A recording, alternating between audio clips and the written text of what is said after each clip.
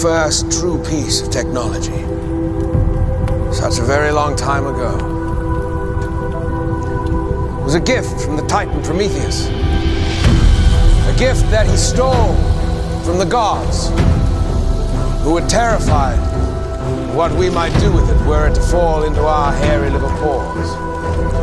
Which begs the question, what have we done with it? 100,000 BC, stone tools.